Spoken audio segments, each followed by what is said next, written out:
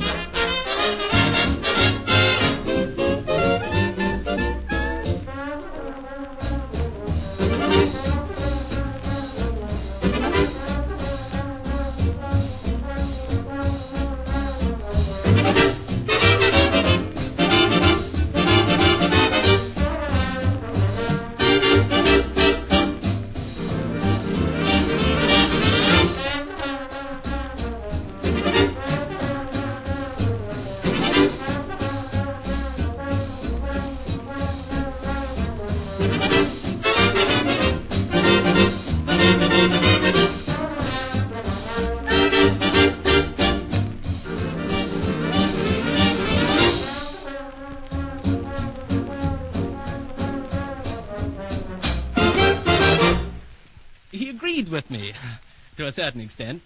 Not, of course, that it has anything to do with Molly's, but I don't know. It's all on the between men.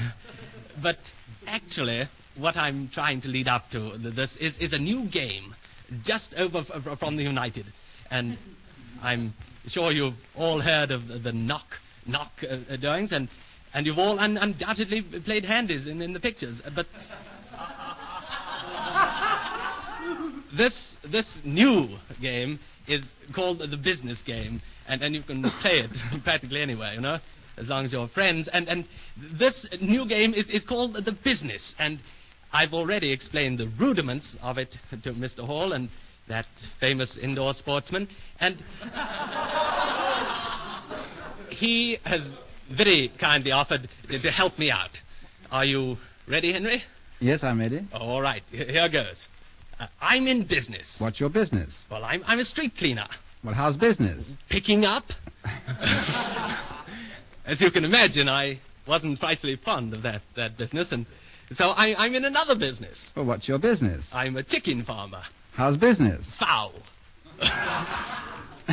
It might surprise you, but I'm also in business. Well, I didn't think it was a business, you know. I thought it was sort of pleasure. But, however, what is your business? I'm the BBC Dance Orchestra director. Well, how's business? All right. Well, if it's all right with you, it's all right with me. Well, ladies and gentlemen, that was the business game, explained to you by the voice of inexperience, and my voice also. Our next number has the title, The Fairy on the Christmas Tree.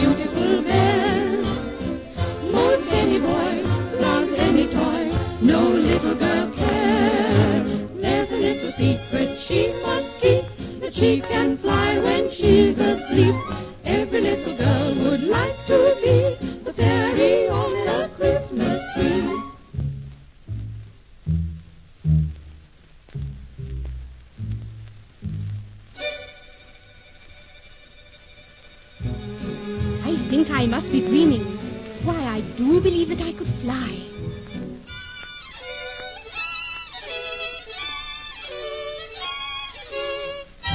And this my magic wand must be.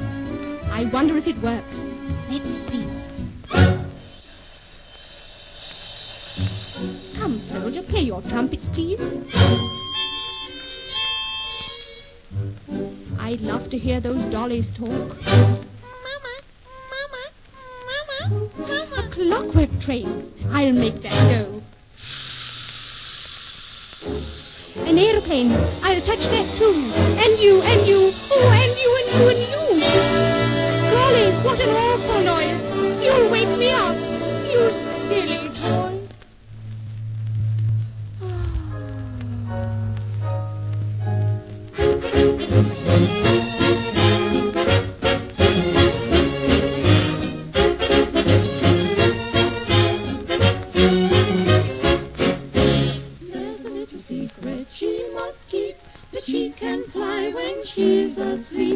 Every little girl would like to be the fairy on the Christmas tree. I'm sorry to interrupt the program, but I have just had an urgent telegram from Little Puddleton on the Cuff.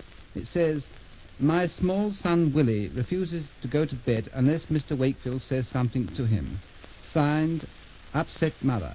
Oliver, won't you please say something to Willie?" Hello, Willie.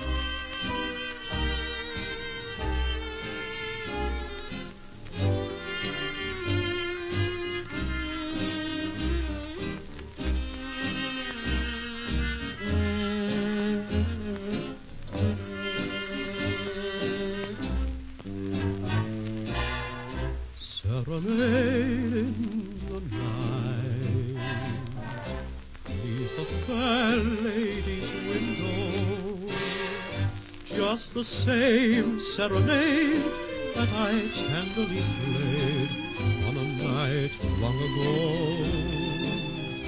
There were stars in the sky, and I sang 'neath the roses, but she gave not a sign that she'd ever be mine, and my love story closes.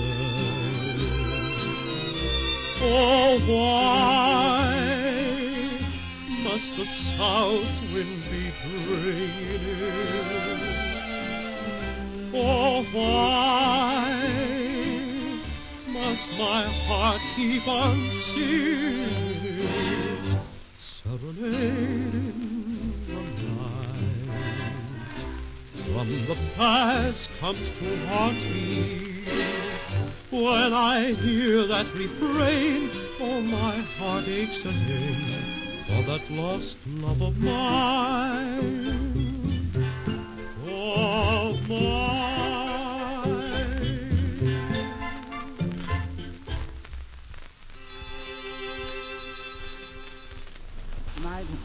Jimmy Kennedy is my guest in another of our series of Snapshots of the Songwriters, in which we revive memories of their most popular songs.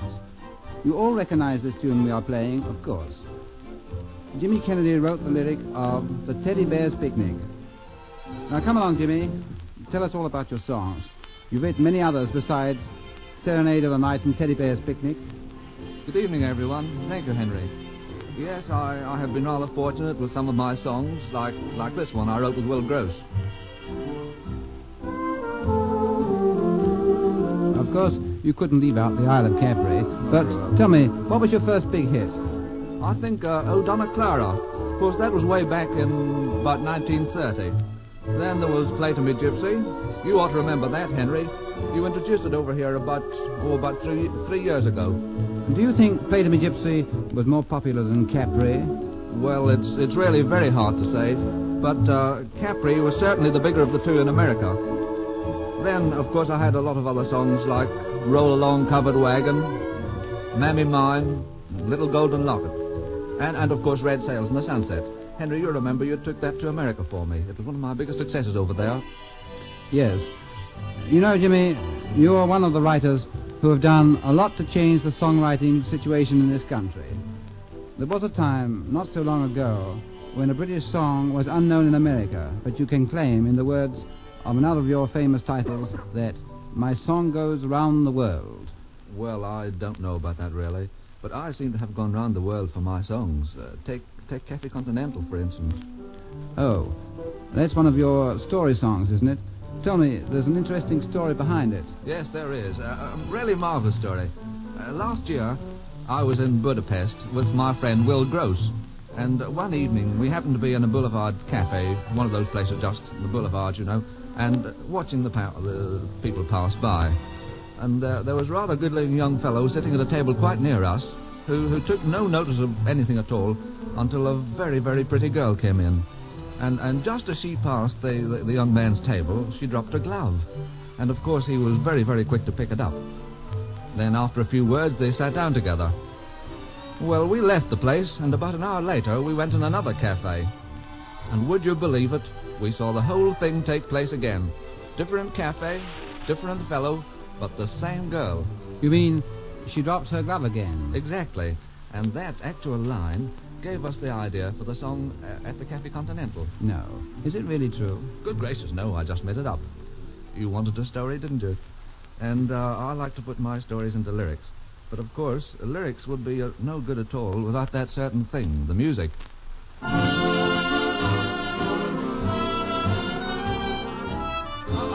Cue for me. Good evening, Henry. Hello, Jimmy. How do, band? Greetings, little microphone. Good evening, listeners. Good evening, Michael. But you're a bit hasty, because I haven't introduced you yet. Well, now, anyhow, ladies and gentlemen, this is another of our famous British songwriters, Michael Carr, whose songs have also gone round the world. Did I hear you mention without that certain thing? Yes. If you had given me a chance, I was going to introduce you with one of your first big successes. And now we want to see what else you've written. Well, I wrote a few others just to keep that one company. Two little songs I rather liked, Old Faithful and Dinner for One, Please, James. Oh, cue the song. That's not a bad idea. That's for a title. And then, of course, Henry, I went all tender and wrote Orchids to My Lady. Well, that was a grand tune. Now, come on, Michael, you're getting bashful, because quite a lot more. Oh, yes, Henry, you remember my Waltz, Mademoiselle, and the Girl with the Dreamy Eyes, I Love You Very Much, Madame, It's Getting Around and About, Yip Nettie, Dreamy Serenade, and The Gentleman Obviously Doesn't Believe. Whew. Now, that's a good catalogue, isn't it? Well, I think it's quite a good monologue, I Michael. said catalogue.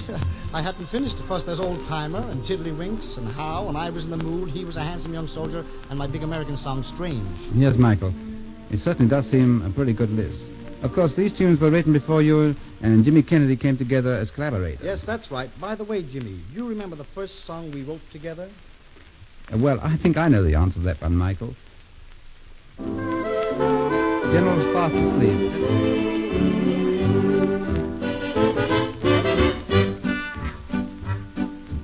You won't see any big parade, there won't be any bugle played. Sad to say, no war today, 'cause the general's fast asleep. Soldiers bold in a mighty row, they've been told that to fight the foe. Sad to say, no war today, 'cause the general's fast asleep. The colonel's mad and the major's blue, the captain said... Yes, you made that tune pretty famous, Henry, didn't you? Then we wrote the Sunset Trail, Henry. And our signature tune, A Couple of April Fools. Speak for yourself, Mr. Kennedy. I don't know about a couple of April Fools, but you're a couple of Irishmen, aren't you? Well, I certainly am. I'm sort of half and half, Henry. Half and half. All right, we'll have it your way. Well, for a couple of Irishmen, you wrote a jolly good Scottish song in Misty Islands of the Highlands. What about you boys singing a chorus for us? Henry, I don't think you've heard me sing. You better have Mike. He's the crooner. Oh, yeah? I don't like the way you sing.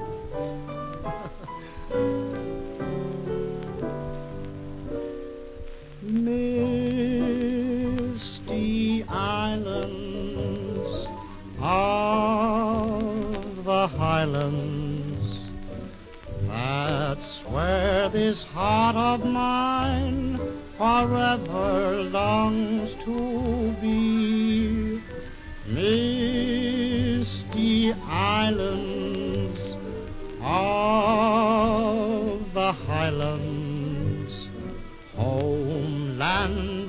memories where the heather meets the sea.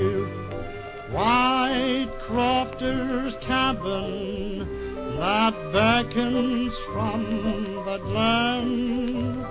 Sweet voice that's singing, will ye no come back again? Misty islands of the Highlands, that's where this heart of mine forever longs to be. Thank you, Michael. You ought to do very well on the films. Henry, you know, they don't make silent films anymore. Well, by the way, you have done some music for films, haven't you? Yes, we did Soft Lights and Sweet Music, the Ambrose picture, you know. There was a tune in that you rather liked. Do you remember? We're Tops on Saturday Night. Me too. Quiet, please, Michael. Now, come on, you two. I thought the perfect team never argued. Let's hear more about your picture song. Oh, Henry, there was that Jack Hinton picture. We had a nice drop of song on that.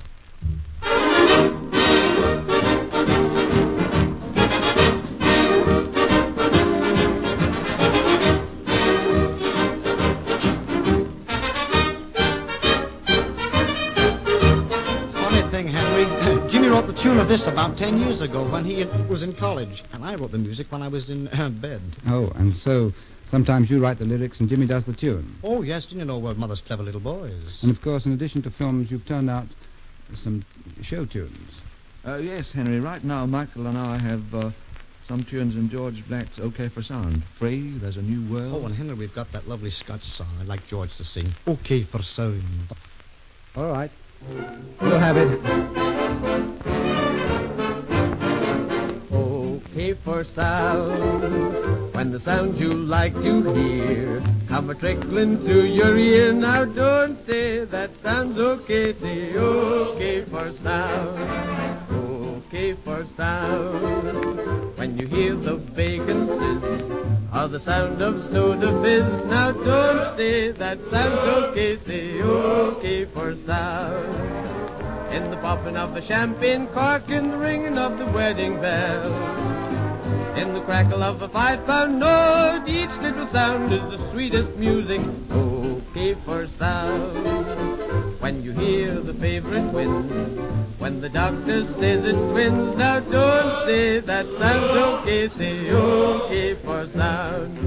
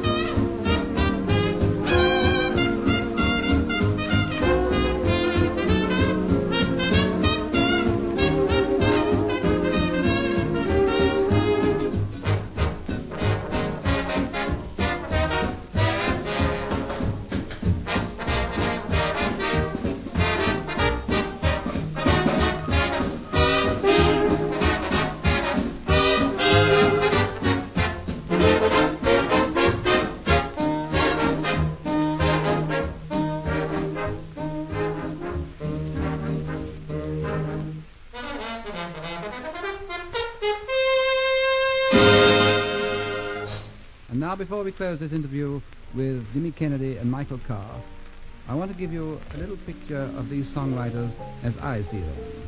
Michael Carr likes to give the impression that he's just a crazy Irishman, but with all the grand songs he's given us, he's anything but crazy. Jimmy Kennedy, rather quiet, almost a studio type. He has given us a lot of pleasure from his songs too.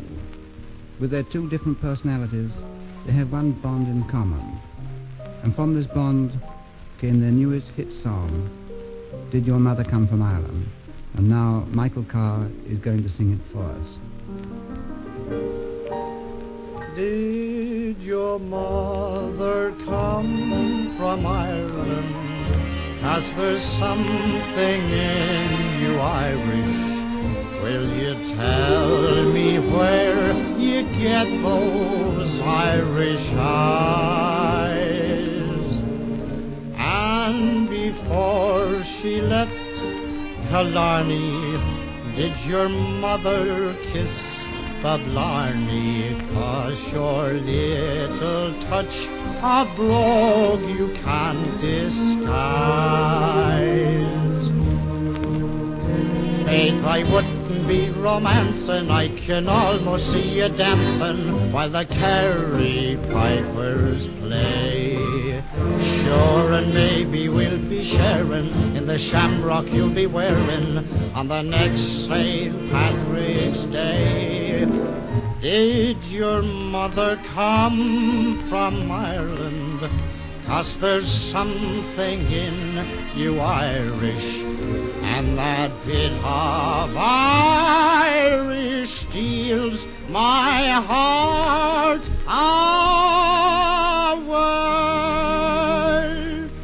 Thank you, Michael. Thank you, Henry. Thank you, Jimmy. And now, to round off this program, sing me a swing song.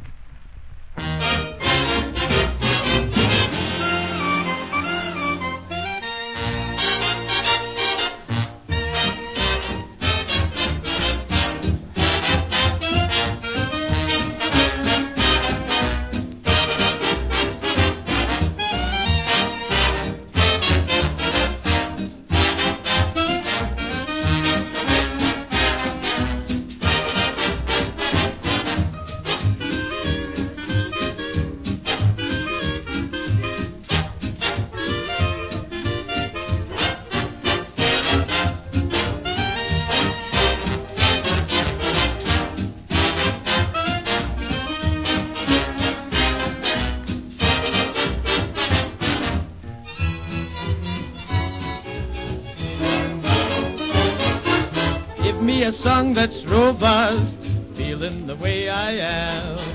Any old band'll go bust if it ain't got that jam. When a buddy meets a buddy on a ballroom floor, then a buddy asks a buddy, what's a swing band for? Oh baby, I don't want you to croon soft and mellow. Let me warn you in advance, sing me a swing song and let me dance. Oh baby, I don't want any moon bright and yellow. You can have your sweet romance, sing me a swing song and let me dance. Say, Mr. Trombone, play some corn, I ain't caring what note. Mr. Trumpet, grab a horn, brother, give me hot notes. Oh baby, I don't want any tune on a cello. Give the rhythm man a chance, sing me a swing song and let me dance.